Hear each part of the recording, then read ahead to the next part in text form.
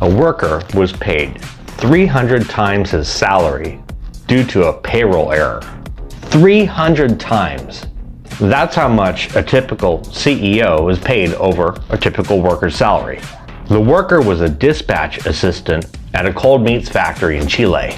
His average salary equated to $550 a month, but when he got paid, he was paid around $180,000.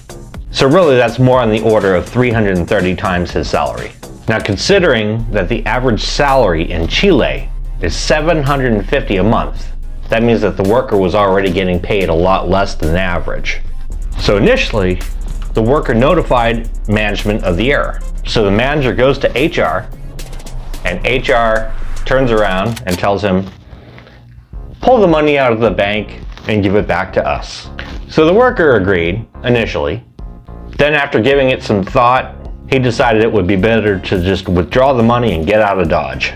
So over the next 3 days, the company did whatever they could to get a hold of him, but to no avail. Now at this point, the man did what any man who comes across such a huge unexpected windfall would do: quit his job and get a lawyer.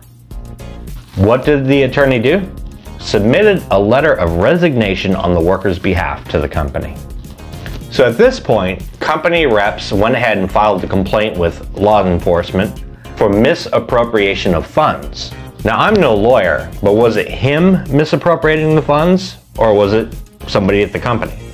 Maybe his name was similar to that of the CEO's, and by that maybe they got the checks mixed up? Would that mean that the CEO then got a check for $450? So at the time of this taping of the video, he has not been found. Doing the math, less attorney's fees, the worker made off with 27.5 years of his salary.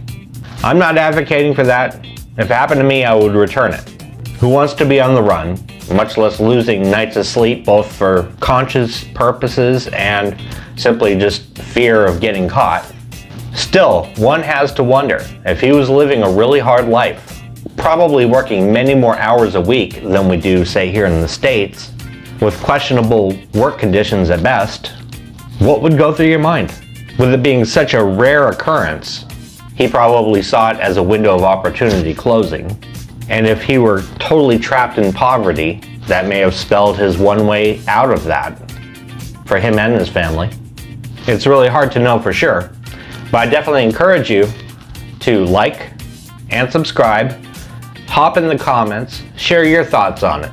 Have you ever been in a situation like that? What did you do? What if it were $160 billion? Thanks for watching.